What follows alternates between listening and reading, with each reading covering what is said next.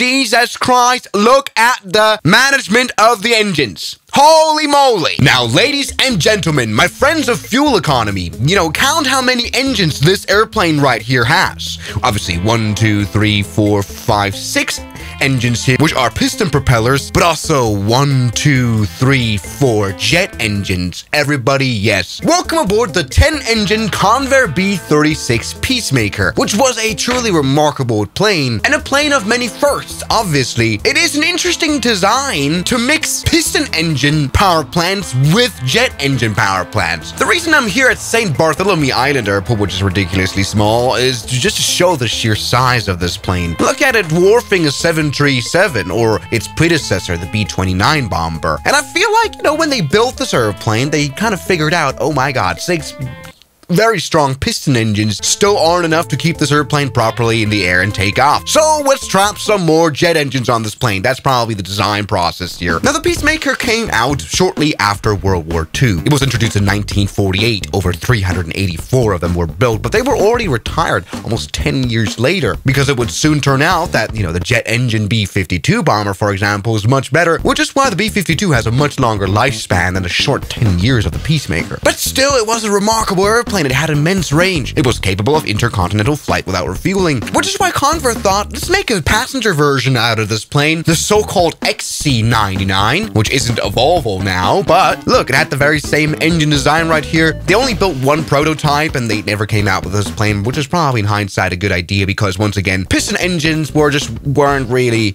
the future for this kind of air travel. Either way, we have the wonderful plane that brought piss on the world. Peace on the world. For the Microsoft Flight Simulator. You can buy this now as an add-on for $20, and the 3.8 stars aren't very promising for Tavia, which is the developer. Let's take a look at this one.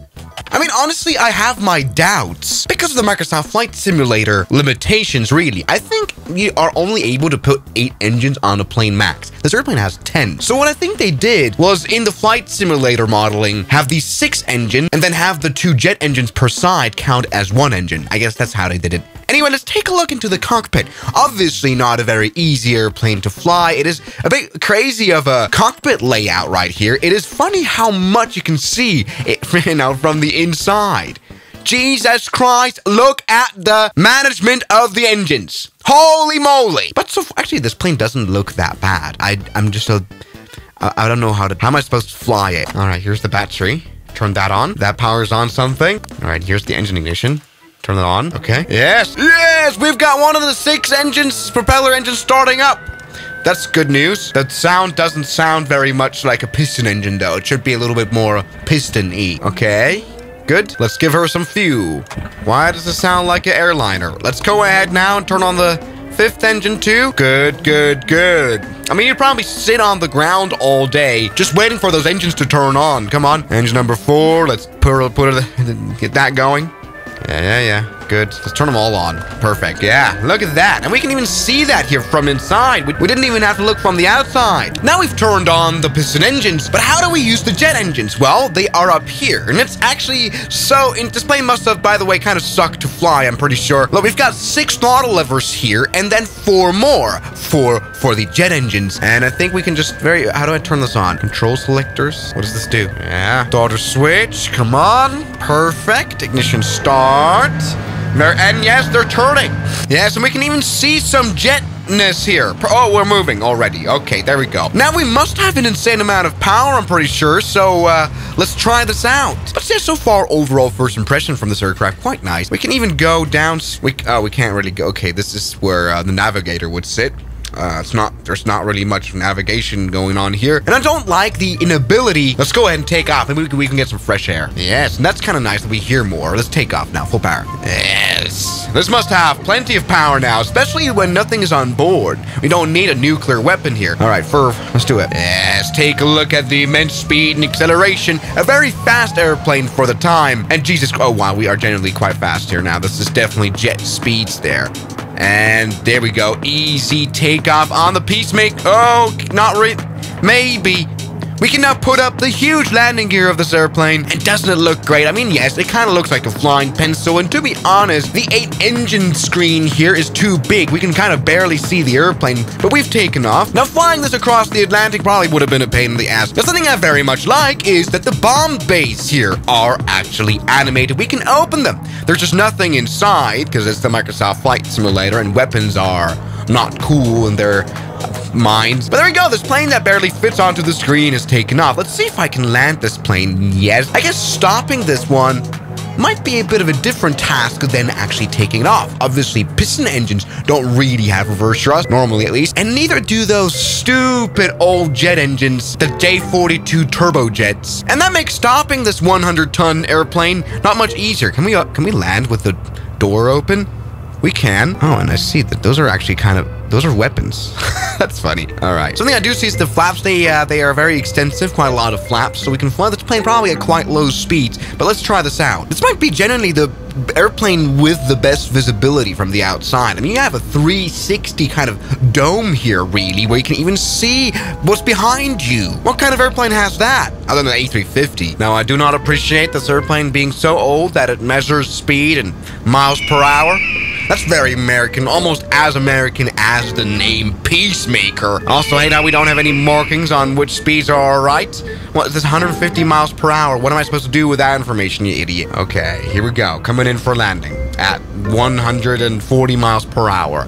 Okay, here we go. Here is our airplane. And it doesn't really fly well. Okay, stop. Sorry, I haven't brought peace on that landing there. That was barely survivable. There we go. We landed now, and we are actually stopping quite well. The brakes are actually quite all right. I mean, we have huge landing gear. It generally is huge. And despite us having no spoilers, speed brakes, we stopped her just fine. Now we have a Cessna Caravan trying to take off, which is not gonna go well. This Caravan looks like it needs some peace brought upon. Now, the Peacemaker, even though it is an old airplane that's complicated to fly and kind of suck, the B-36 had a pretty good safety record. Now, of course, there were some crashes. Look at this wreckage site. And even if something happened, the 17 crew members had parachutes, so they could escape from, for example, a B-36 on fire. The good question is, where should we fly next? Let me see. Germany's probably a good choice. Kind of the reason this airplane exists. All right, so maybe not crash this plane this time. By the way, I think I'm mistaken. Wait, there is prop reverse. Look, there is reverse thrust on this plane. It just probably doesn't work. I haven't found out a way to activate it. So this is completely wrong, I was saying. Either way, wow, this plane really doesn't fly very easily. And as much windows we have, the visibility is kind of restrained because we've got so many columns here. Okay, runway 08 is right there. Let's land her. I don't think that was inside of the run. There we go. Let's do it. Reverse thrust doesn't work, though. I can't get it to work. But not needed at all. We can just stop very easily like that as well. So, everybody, the B-36 Peacemaker. It was never really used to drop nuclear bombs, which is where I think the problem here of this airplane lays. Obviously, I think this is a decent model, but it is obviously useless. You can't really drop anything. In X-Plane, you could, but Microsoft, too vanilla. So this plane is kind of useless, but it's, it's very nice to time travel, to see what the brave men of the 1950s had to go through to fly an airplane with this many engines. So everyone, thank you guys so much for watching this video, and I'll see you guys tomorrow as always. Good night. And a special thanks goes out to my members, my supporters, Guns Killer, R27, James Duram, That Dude, Anime Gods of Gaming, Derek, Insider Plane, Nishijitsu Finder, Professional Jamal, Ryland Williams, and New the York. You've got beautiful names.